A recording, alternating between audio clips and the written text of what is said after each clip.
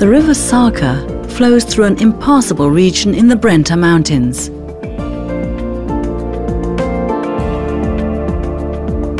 In western Trentino, there are only a few villages.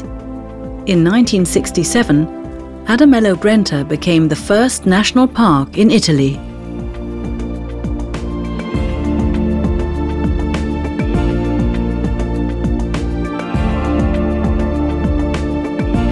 Today, the 620 square kilometre national park is the largest protected area in the province.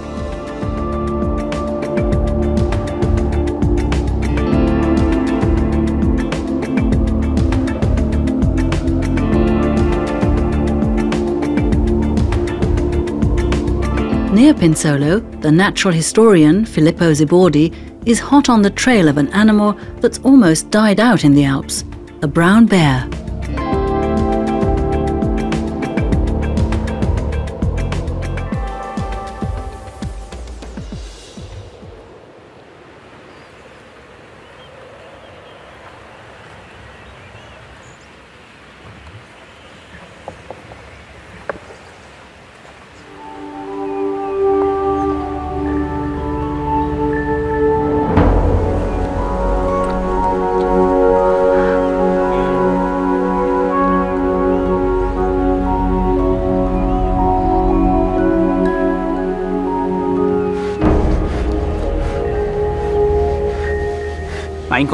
Coming across a bear is very, very rare, as the animals are spread out all over the place.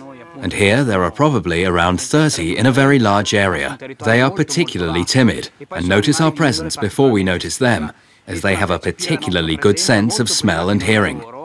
That's why you need to be very lucky to see a bear. By releasing Slovenian bears into the wild, the national park managed to increase the bear population. The natural park not only consists of the Brenta Dolomites, but also many forests and lakes, ideal conditions for the bears. One of them even made it into the Bavarian Alps in 2006. It's important to remember that bears had almost died out in the Alps and have only remained here. The coexistence of humans and bears is only possible in densely populated Trentino thanks to an intensive monitoring system. Monitoring the bears, finding out how many there are and where they are, is very difficult because you see them so rarely.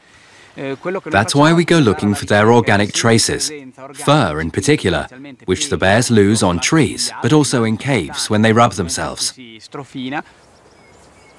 With the help of these traces, the natural historian can reconstruct the trail of the animals.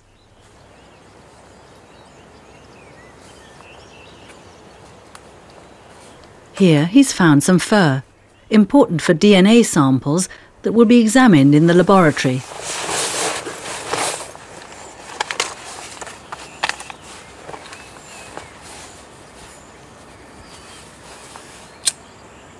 Similar to forensic statistics, this allows Filippo to gain important information about the animal population, the number of females, and which animals are related.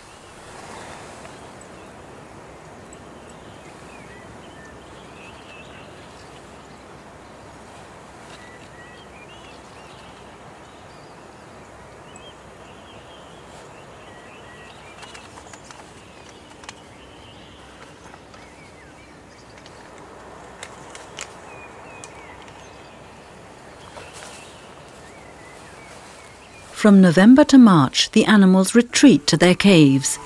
That's why Filippo only enters them in summer. During the other months, the danger of surprising a bear would be too great.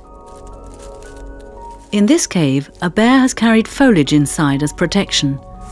Bears generally choose small caves to hibernate in. The larger caves aren't sheltered enough, and they're more exposed to the cold.